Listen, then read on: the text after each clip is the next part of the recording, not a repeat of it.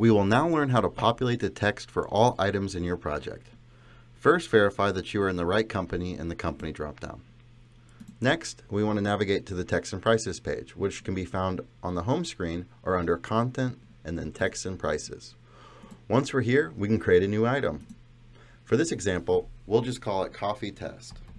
The item column will verify how it is found throughout the projects, so make sure it's something that you can understand and find easily.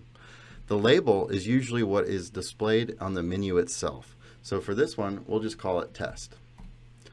The default price is the default price for this item and will be shared globally unless changed specifically. Calories is self-explanatory, and Text 1 and Text 2 are additional columns that we can use to give things like subtext or description. After that, we can hit Save, and our new item has been added. The values that we have entered will now be the default values whenever we use these items in a node. Values can be changed specifically for a single node on the node level. If you would like more information about changing the price at the node level, please watch a tutorial about dynamic edits.